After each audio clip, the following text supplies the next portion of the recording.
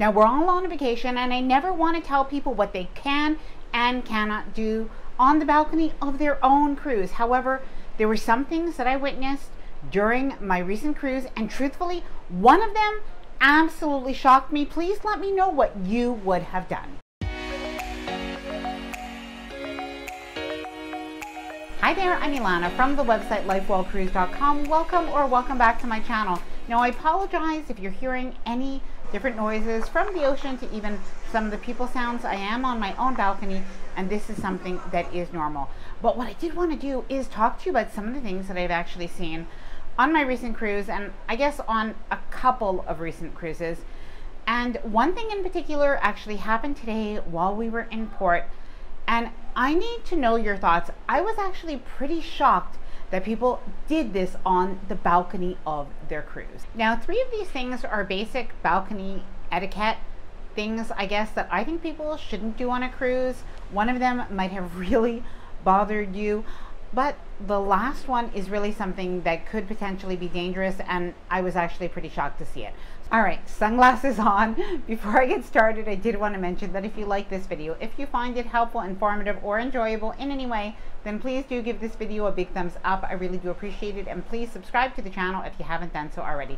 Let's get started. Number 1, making certain noises from your balcony. Now, I realize people make all sorts of noises on their balcony, but there's one noise in particular that I have never heard coming from another balcony on a cruise, and this was a horn. Yes, we have another cabin, I think it might be my neighbor, but they are blowing a horn a couple of times a day for several minutes. And basically what is happening is, it seems like at the time that we're sailing into a cruise port, so early in the morning, like at around 7:30 in the morning, I'm out on my balcony, it's super quiet and calm, and then suddenly I'm hearing a horn.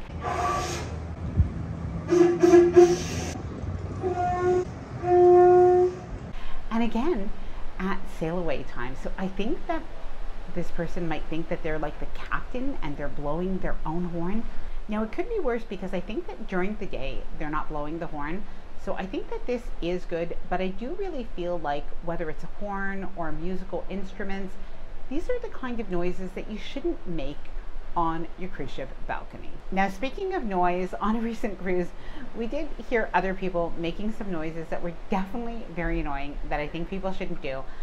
But first, I did want to talk about something else that I saw on this cruise, and I don't think it's necessarily bad. At first, it definitely caught me off guard because I never saw it before. Now, I will explain. Basically, there is a family on this cruise ship, and I did not film them, by the way. I would never do that.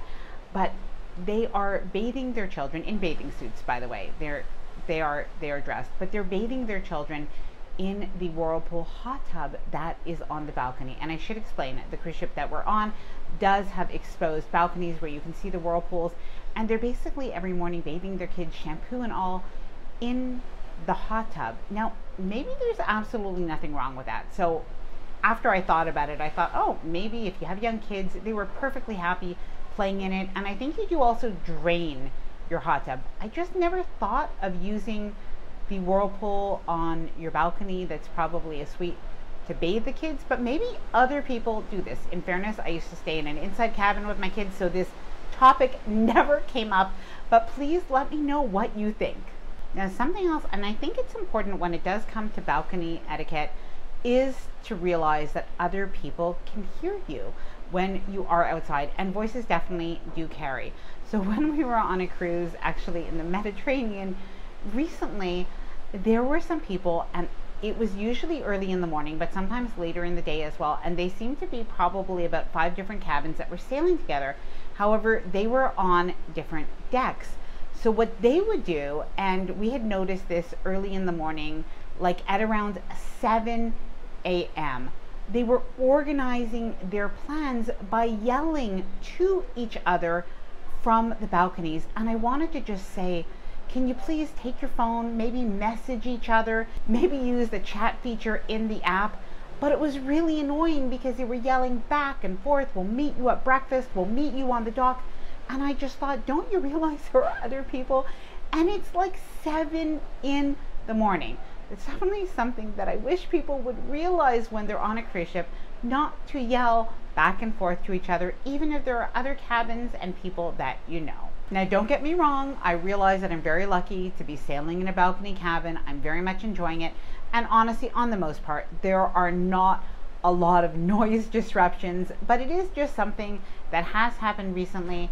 And I did want to ask you what you think. Okay, so now for the biggie. And this is really the thing that prompted me to make this video. I witnessed something. We were in the cruise port today. It was actually in Port Taino in Dominican Republic. I hope that's the way you pronounce it. I could be wrong, so my apologies if I've mispronounced that. But we were docked next to another cruise ship. It was actually the Liberty of the Seas with Royal Caribbean, and it was probably at the end of the day, somewhere around 4 or 4:30. And well, what we saw is there were actually two guys that were smoking on their balcony on Royal Caribbean, and that in itself was pretty shocking because you're not allowed to do it. The other thing was, we're right in port and they know people can see them. There were a lot of people that were looking at them.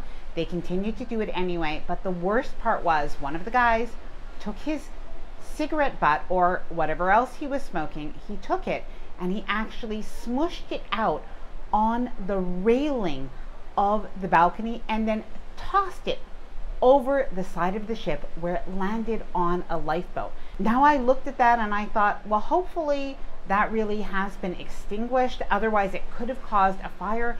But I was shocked to see this, especially since we were actually in the cruise port and he knew other people could see him. Now in the moment, I honestly wondered, is there anything that I could have done? But there really wasn't. But I did wonder, is the cruise ship going to know about it? Are they going to do this while they're sailing? And in particular, what really bothered me was the idea that not only were they doing something that they shouldn't do, smoking on a balcony is actually dangerous, but to actually throw that cigarette butt or whatever butt it was overboard really could potentially put people at risk, especially if they were at sea and maybe the cruise ship didn't know about it.